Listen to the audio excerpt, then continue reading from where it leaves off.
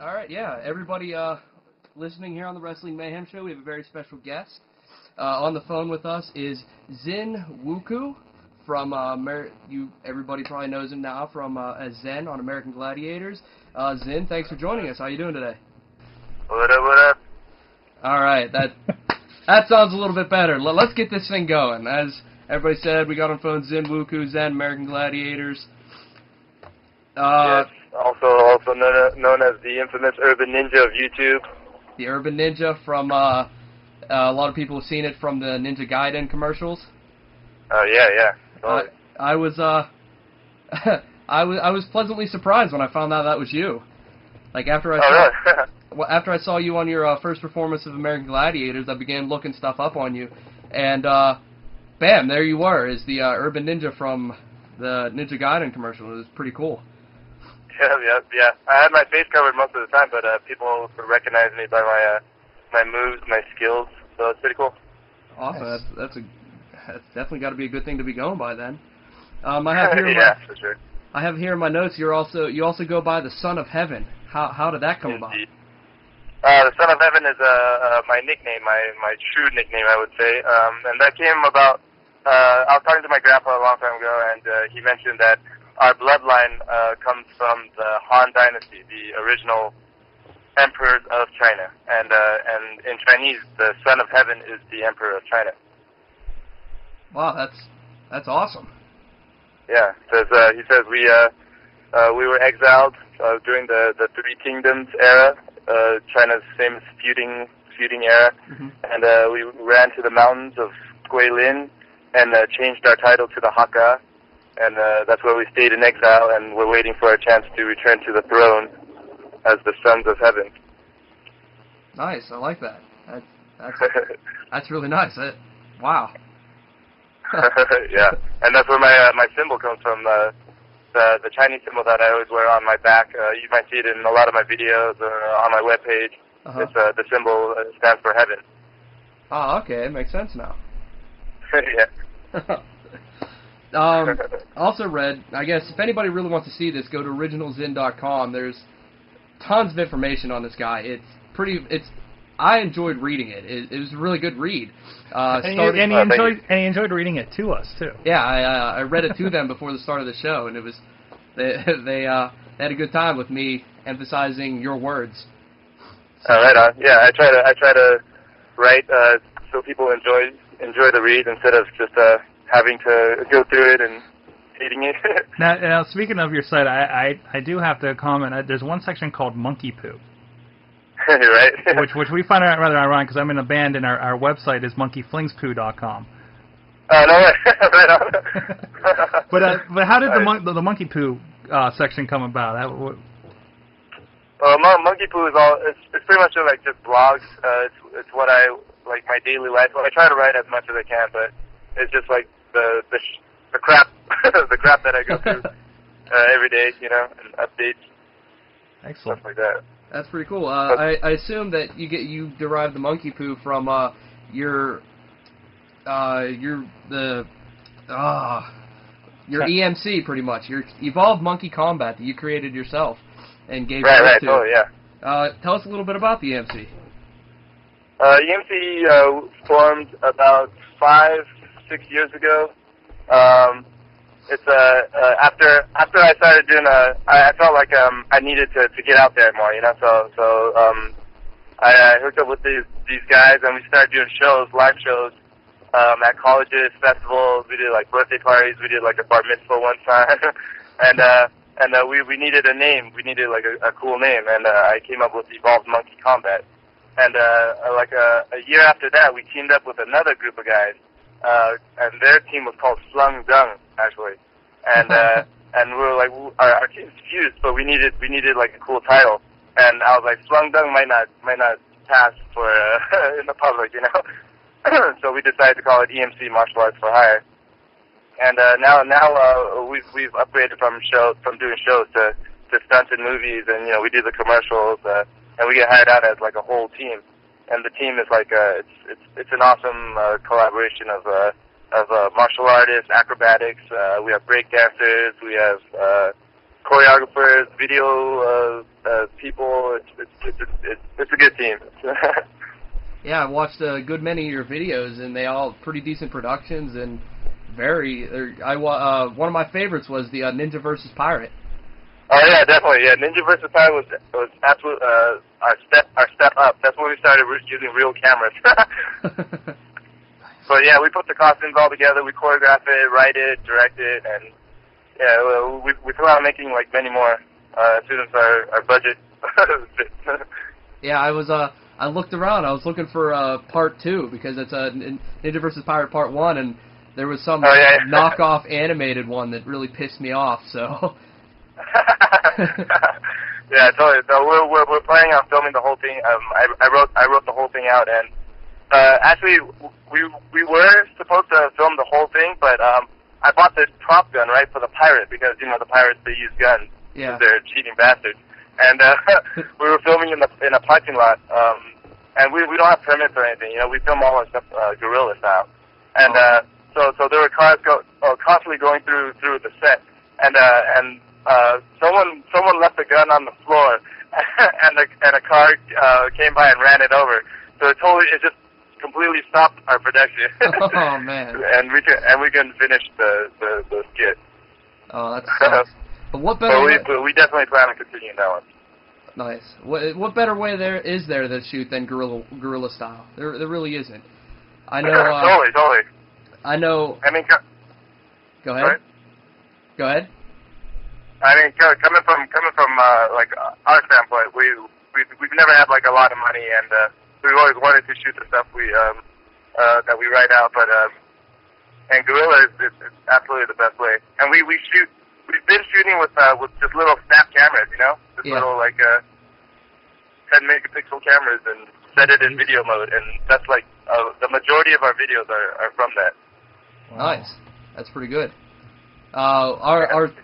Us guys ourselves and a few of our friends, we actually have our own quote-unquote backyard wrestling thing going on, so we know exactly what it's like to be doing things guerrilla style. Yeah, definitely. I've wrestled in many of baseball parks and elementary school playgrounds in my time. So. yeah, totally. Get in where you fit in. Yeah, pretty much the way to go. Pretty much. Couple other things. I also read on your page that it seemed like you had a pretty rough time growing up, moving all around and then moving over here to the States and buying a last name.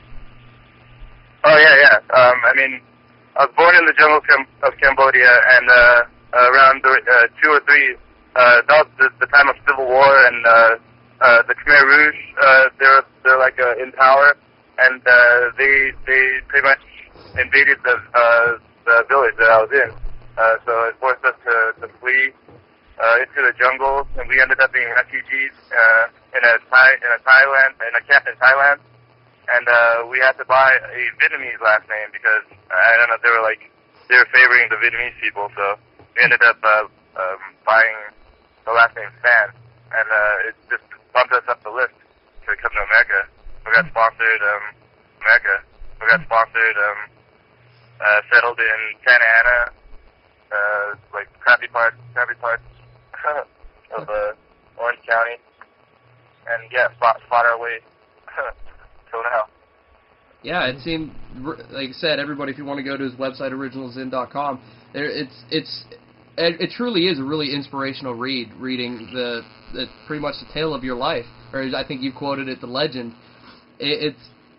I was inspired. Just pretty much you struggled and got everything you have. You worked really hard for, and that's very, very respectable. Thank you so much. Yeah, I mean, I hope a lot of people can read it so that they can, see my story and see that it's not. I didn't have like a great upbringing. I didn't have like money to support me, and it pretty much just teaches that anybody can do what I do. Yeah, very, very much so. A couple other notes I have here talking about you growing up. Your nickname for yourself, the Dojo Destroyer. The Dojo Destroyer, yeah. The age of the Destroyer. That was a good time. That's when I started learning martial arts, and I got pretty good at it. I was what they call a genius. I picked up really fast, and when I was learning, it was all about the combat part. You know, it was all about learning how to defend myself and the art of war. And I was constantly wanting to test it, so I jumped around from school to school, dojo to dojo, fighting black belts, challenging and fighting the black belts, and I just got the nickname from it. But yeah, I thought I was good until I stepped into the ring with a kickboxer who pretty much raped me, messed up my legs, took me out for like 2 weeks. I think I was limping around for 2 weeks, and after that I tried it. I started studying and fell in love. It's a very, very valuable lesson to learn, I guess. Definitely. Very humbling, actually. Well, hey, they say what doesn't kill us only makes us stronger. If I throw in a cheap thing in there. Another thing I'd read crossing through your stuff was you were part of Jackie Chan's Disciple of the Dragon. How was that, working with one of the greats of Chinese movie legend? It was a dream come true, you know, because a lot of people don't know my backstory, which was around 10 years ago. I was at home. I was ditching school a lot, and I just happened to be sleeping. I hear honking and tires screeching down my street, and it's my friends. You know, they're honking. They're all like, "Jackie Chan's at Walmart. Jackie Chan's at Walmart." And I'm like, "Man, shut up. Jackie Chan doesn't shop at Walmart." and they pull out a flyer, and it's like it's Jackie Chan. He's promoting his Rush Hour 1 and also his new autobiography. And I was like, damn, let's go. So I throw on some clothes real quick, and I'm all like dirty, and my hair's all tossed and stuff, and we get to Walmart, and there's a line like 2 times around the block. So I'm sitting there for like 3 hours, and finally I'm like 5 people behind, like ready to meet Jackie. I'm like, my palms are sweaty. I'm like, oh, what am I gonna say? So I finally get up to him, and like I say as much Chinese I know, which is like ni hao, kung pao chicken or something. and I say like, I'm a big fan, you know, like and I want to join your stunt team. And Jackie Chan's stunt team is like prestigious, you know, it's worldwide known, and they're just crazy. And Jackie Chan, he's like confused. And he looks at his like bodyguards and producers and stuff, and he says, hey, this kid wants to join the stunt team. And they all start cracking up. They all start laughing at me. And I'm like, oh God. And then Jackie Chan turns around and he starts laughing too. And like my heart is crushed, you know. I'm like, Jackie, how could you? And while the guys are still laughing, Jackie like gets my book and signs it, and he goes, like, maybe when you get a little older, you know. And so I turn around and I got this fire inside me that like blazes. So that's when I started my real training, my martial arts training, my acrobatics and my acting, all that stuff. And all because like I want Jackie to like recognize my skills, you know. Mm-hmm. And then last year I find out that he's having a competition where he's looking for a disciple. And I'm like, here's my chance to show Jackie what's up, right? So I go and compete, and then I get chosen to go to China to continue the competition to become Jackie Chan's disciple. And I get there, I make it to like the third round, and it turns out I don't know enough Chinese. Like I studied everything I needed to, except for the freaking language. And so I get kicked off, and I'm like, oh man, dude, I messed up my chance, right? But that night, I get a phone call from the producers, and they say Jackie Chan is in town for one night only, and he wants to see me. He wants to meet with me. I'm like, what? And I'm trying to ask him, I'm like, yeah, I'm pretty busy tonight. See if you can reschedule it. And the guy starts tripping. He's all like, what do you mean? You want to reschedule? This is Jackie. I'm like, just kidding, man. I'm just kidding. And he's like, he tells me to meet him in his Beijing office. So I get there, and I'm sitting in his office, and I hear this voice. I'm like, gee, that sounds like Jackie. And all of a sudden, he walks into the door, and I stand up to greet Jackie. But before I can say anything, Jackie points at me, and he goes, hey, this kid right here, he's good. And he's telling like his producers and stuff, you know. And I'm like in this haze. I'm like, oh man, that's the best compliment I could ever get, you know. And it just comes full circle. He starts talking about something I don't really understand what he's saying, so I ask him to repeat it. And he starts talking about how like he asked me if I want to stay in China to become a star, or if I want to go to America and do my thing there, you know. If that's where my heart is. And I'm like, what do I say, you know? So I asked Jackie, what do you want me to do? You know, you're Jackie Chan. You give me the advice. And he says, go back to America, and because you have a good chance over there, you know. If you want to learn Chinese and come here and be a stud, then I can help you. But go back there, and if we have a project, I'll call you to work on it there. I'm like, yeah, that's cool. So I get his blessing, and then Jackie goes, all right, let's take some pictures. And we go outside and take some pictures, and he gives me all this like Jackie Chan flag, and he has me a jacket, like a Jackie Chan stunt team jacket, right? And it's like awesome. Except it's pink. And I'm like, cool. And then Jackie looks at me and he's like, sorry, this is the last one. I'm like, that's cool, man, that's cool. And I get him to sign it, and then he sends me off on my way, and I come back to America, and yeah, and then it starts over. It's a whole new journey. Wow, wow. Wow, it seriously sounds like a dream come true. That'd be like one of us getting to pretty much like getting a pat on the back from like Stone Cold Steve Austin or something like that. Yeah. Totally, yeah. Or being told by Vince McMahon that he wants us to main event Raw or something. Yeah, it's cool. And you know, it's like I mean, we have these skills that people just don't know about, and we just need that one chance to show it. You know. Exactly. And some of us get it, and I'm really grateful for it. That's pretty awesome. Another thing I picked up off your website, that's pretty much where I did all my research from you, was your website. And that was really all I needed, because it was totally. It was just tons of quality things there. And another thing that really stuck out to me was your favorite quote on your bio. And that quote is, to fear death is to limit life. And yeah, I definitely. could not agree more with that. Totally, yeah. I actually just got that tattooed on my back, on my spine, last weekend. In Chinese?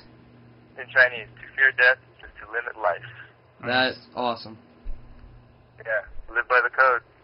Huh. You know, you can't be afraid to take chances and take risks. And it's not about, like trying to test like death. You know, not trying to go out there and like spit in its face. It's just don't let things prohibit you from trying new things. You know, like riding a motorcycle. I've wanted to ride a motorcycle for like the longest time, and I always put it off. And just like a couple months ago, I finally got my first bike, and I love it. It's so awesome, the freedom you get. You know, it's like wind blowing in your face, and you can't think about falling and eating it and dying and stuff. You know, because you stop yourself from enjoying that experience. And now I wish I did it a long time ago. Yeah, so many ways I could totally agree with you and on everything about that. We got a comment from one of our co-hosts in the chat room. He wants us to ask you about your appearance in the new Weezer video. Oh, my appearance in the Weezer music video? Yeah. Right, the thing was, working on American Gladiators, I was on that for like 2 months, and I didn't get a single injury, right? But at the same time, I wasn't able to train my body like how I do, you know. Uh-huh. It was training for this American Gladiators, for these games specifically, and so I wasn't doing my martial arts, my flipping, my acrobatics. And the show finally ends, and I go to this audition where they ask me to do all of my stuff, and I do it, but I guess my body forgot how to land some of the moves, and I ended up messing up my ankle, and then the 2 days after that, I have to go shoot this Weezer music video, and they're like, all right, then what are you gonna do? We got these tables and these walls and stuff. I'm like, dude, my ankle is jacked. I have this stick in my car that I'm gonna wave around really quick to make it look like I'm a pro with a sword. And they're like, all right, cool. so they film like all this stuff, and I finally see the video, and it's got like my back for like 0.2 seconds on it, and I'm like, dude, that sucks, you know, because I had a chance to show off some more of my skills, but I didn't. And but the Weezer, the director ended up calling me last weekend, and he said he asked me to come in to reshoot some stuff for the video, and I'm like, but the video's already out, right? And he's all like, yeah, but we're gonna do like the director's cut and everything. And I'm like, are you gonna pay me? And no, we can't pay you anything. I was like, all right, screw it. Huh. And my ankle hasn't fully healed either, so can't really do much. Wow. We got a couple other questions in the chat room. One of our fans, Mad Mike, He's asking, what was your favorite event doing Gladiators, and what do you think of Gina, also known as Crush's MMA debut from last Saturday? And whose debut? Gina or Crush? Crush? Yeah. Oh man, Crush is so sweet, dude. She's like, and she's a beast when you put her in like in a game, and she'll just like murder whoever you put in front of her. but backstage, she's so sweet. She's actually like kind of shy, which is like cute as hell. Yeah. Plus she's hot. And everything. And she's a fighter. You know, she's a real fighter. And she actually had a fight like last Saturday. Like, yeah. Last week or something? Yeah, it was last Saturday. And which last she, Saturday, yeah. Which she and, totally. Yeah, so she's real, man. She's awesome. She totally kicked the other girl's ass. Yeah. Second round TKO. It was awesome. No surprise. I'm a huge Crush fan as myself. As for my favorite game, there was a game called Racquetball that it just like you're tethered to this rope that just yanks you up when you press a button, and it's just so awesome because I like being airborne, you know, and this thing is. Well, when I was on it, I wasn't even playing the game. I was just running as fast as I could to press the button so I could go up. That'd have to be my favorite. I think that there's no real challenge to it. Nice. I think that was actually the game you debuted on, wasn't it? It's the what? I think that's the game you debuted with. No, I debuted on the wall. Ah, that's right. Yeah, it was the wall. Yeah, okay. Which is fun too because you know I climb walls like all the damn time. so who's better at the wall, you or Rocket? Man, you know what? Like when I first showed up to training, and this guy Rocket was like murdering the wall, right? I'm like, dude, I can climb this wall faster. So I was climbing it, and like the first time I tried it was 13 seconds. I'm like, yeah, 13 seconds. How do you like that? And the trainer was like, the slowest girl is like 14 seconds. I'm like, oh man, I gotta practice some more. so I started getting the hang of it, and I started splitting my time like in half, and then the fastest time I got was like 5.8 seconds up the wall, right? Jeez. Yeah. And I find out that Rocket got his got like 5 flat or 4 something, you know? I'm like, damn, dude, what's up with this guy? And then I find out he's a freaking rock climbing teacher. Oh, and I'm wow. like, dude, how come this guy doesn't climb faster? Yeah, I remember him competing in season 1, and just nobody could touch him on the wall at all. Yeah, totally. Yeah, I ended up watching from the clips, and yeah, he does smoke on that wall. So, you know, I bring style to it, so it's not just about climbing the wall; it's about making it look tight. Awesome. We actually, the end of last season, we interviewed Tanawai or Toa here with us, and he seemed really cool. And of all the Gladiators, which one did you get along with the best or find the most personable? Oh wow, dude! When first going into the Gladiators, you know, like my manager and agent, they're all like, there might be a lot of like macho guys there, and like, be careful, take care of yourself and stuff, you know. And I was like, yeah, probably, because these are big guys, and like they like being in the spotlight, you know. But once I got there, man, they were so cool. It's like a whole like family there, you know. These guys took me in, took care of me.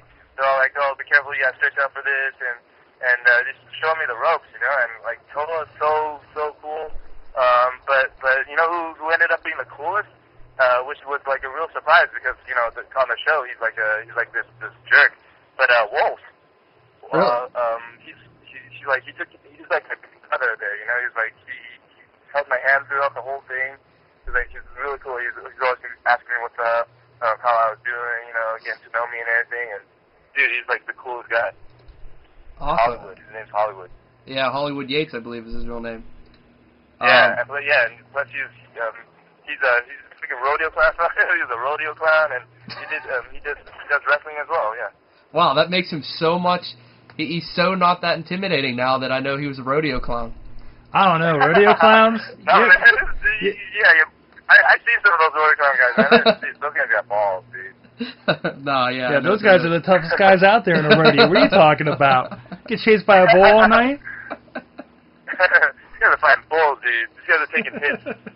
Yeah. Okay. Exactly. Okay. I stand corrected. I stand corrected. I guess. Well, first, how did you end up on the Gladiators? What was that? How did that come across you? Man, you know, like I'd say 95% of my gigs comes from my video on YouTube, my Urban Ninja videos. Mm-hmm. And this was the same. They saw the video. They're all like, dude, we need a freaking ninja on the show. So I was like, yeah, we found him. So what? Yeah, so they called me up. They're all like, what do you think? You want to be a gladiator? And I was like, I wasn't sure. They're all like, you want to be on American Gladiators? And I was like, as a contestant or a gladiator? And they're all like, no, a gladiator. And I was like, you know, I'm not 7 foot tall, right? Like, no, we need like this. We need an Asian, nimble, like ninja gladiator. And I was like, so pretty much you're looking for me. Awesome. Excellent. Yeah, but like in the end, it feels like I fit the Asian quota that they were looking for. You know what I'm saying? It's cool that they wanted me for my skill and all, but you know, they ended up naming me Zen. I was like, dude, come on, you gotta be a little more creative than that. Yeah, that's what. When I was looking up all the details for season 2, and your name came up, and I was like, ooh, they're going there with that. Yeah, I'm not too sure about that. Yeah, because they're asking me like what name, or they were trying to use my real name, you know, Zen, because I was like, yeah, that's dope. But then they're saying they're gonna own it, like the show was gonna own it, and want to be able to use it for like my own things. So I was like, fuck that. I mean, screw that. Yeah, and then so they're like, well, try to figure out some names that we can use. And like, I'm like, how about Assassin, or like Chosen, or like Son of Heaven, or something like that, you know? And they're all like, yeah, that's alright, that's cool. And then they're all like, oh yeah, we got it. We're gonna call you Zen. I was like, oh my god. Fucking Zen, dude. Yeah, we totally. And then I heard they started saying it so much that it just started sounding like Zen, you know. So I was like, that's cool. Just use that, and people will mistake it for my real name. Yeah. There's looking at the silver lining.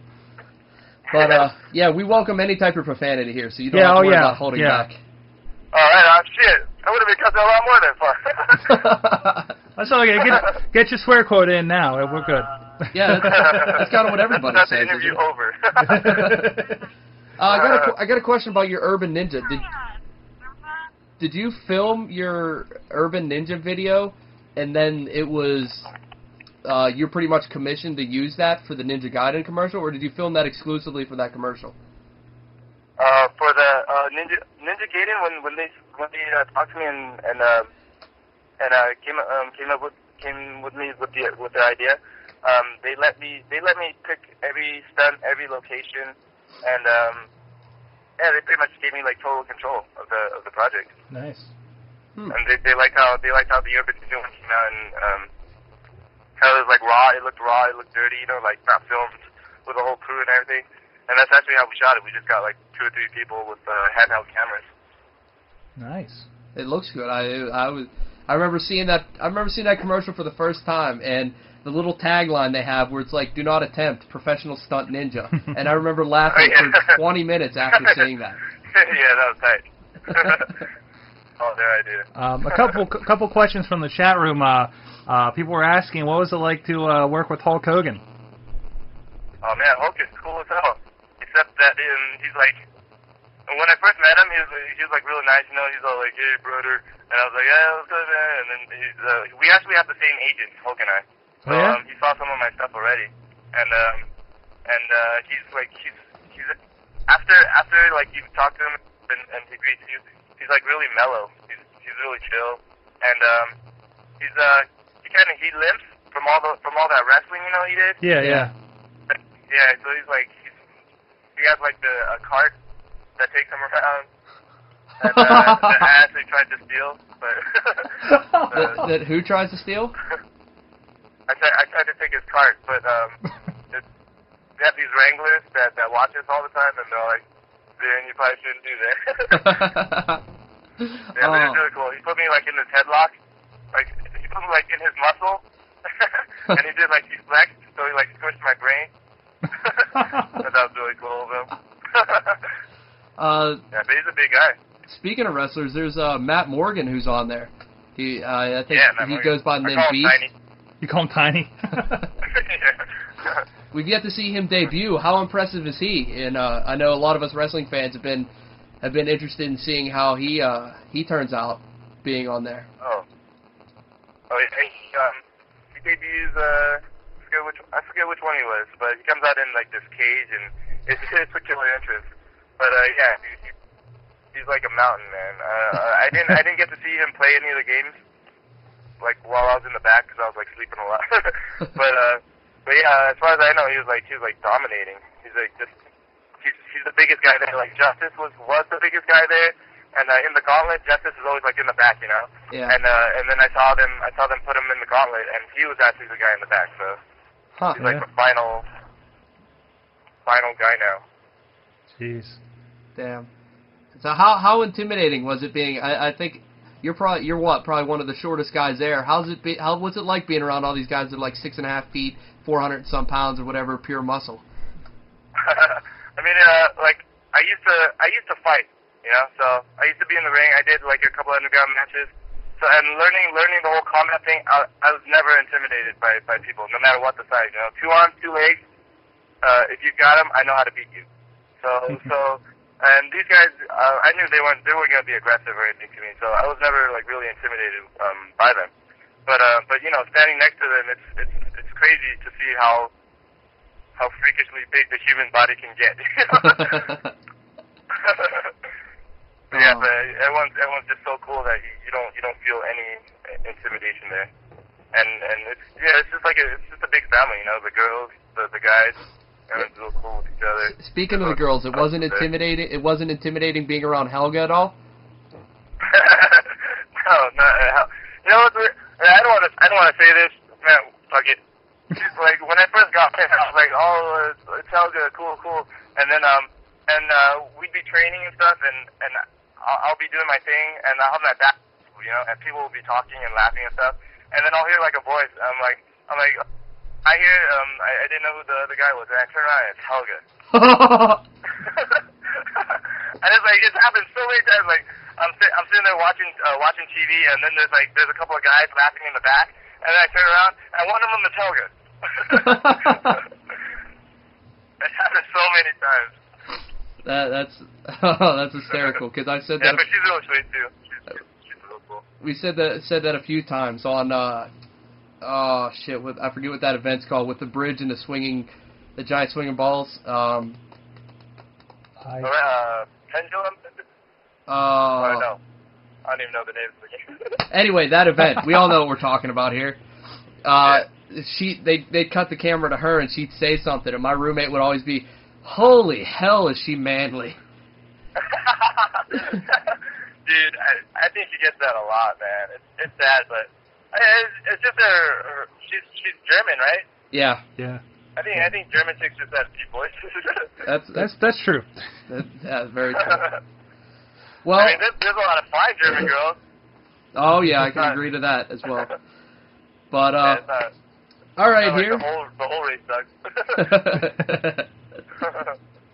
But we're creeping up here on our time limit, I guess. We have some type of time limit. I'm getting pointed at to wrap it up. So, yeah, right on. But we want to thank you for coming on. It was such an honor. My pleasure, totally. It was real fun.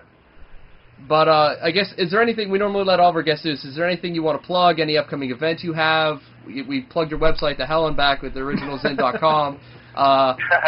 Is there anything else you got for us? Yeah, well, you know, anything that comes up, it's usually on the website. And we're always trying to put videos out there. We're always like hustling, trying to do new stuff. We might have an ENT channel pretty soon, which will be like an online direct TV type thing where you can watch our stuff. But that's still in the works. But yeah, we're always training, always doing our best, trying to get out there. Gonna be the next martial arts action star. It's not a question of if, you know, it's a question of when. And hope everyone stays tuned. And thanks for listening and supporting. Sounds good. Hopefully, we'll see you. You'll be the the third man that completes the trifecta. Then in the next movie starring Jet Li and Jackie Chan, and we'll see Zin Wuku up there with them, and everybody will be pretty impressed. Oh hell yeah! Dude. Real quick before we let you go, can we get a liner for the Wrestling Mayhem show from you? A liner? I'm sorry. Like, this is Zen, and you're listening to the Wrestling Mayhem show. Oh yeah, for sure. What up? What up? This is Zen, the almighty, the almost legendary. Here, listening to the Wrestling Mayhem show. Thanks everybody. Thanks for watching. Stay tuned. All right, thanks a lot, man. Thanks. That was pretty great. Like, again, thanks so much for coming on the show. I know you said it's an honor for you. It's an honor for us. It's a good time. It helps everybody. It's awesome. Yeah, totally. Keep in touch. Let me know anytime you guys need some help. Let me know. I'll be happy to. We'll definitely do that. I got your number. I got your email. We'll be good to go. We'll be in touch. Cool. Thanks, guys. All right, you take it easy. You have a great night, man. All right, thanks a lot, man. You too. Take care. Take care. Well, there you go, Zen. I don't know. I've been wanting to do that the whole time. Zen from the American Gladiators. Zin Wuku. XINWUKU. Okay, that's a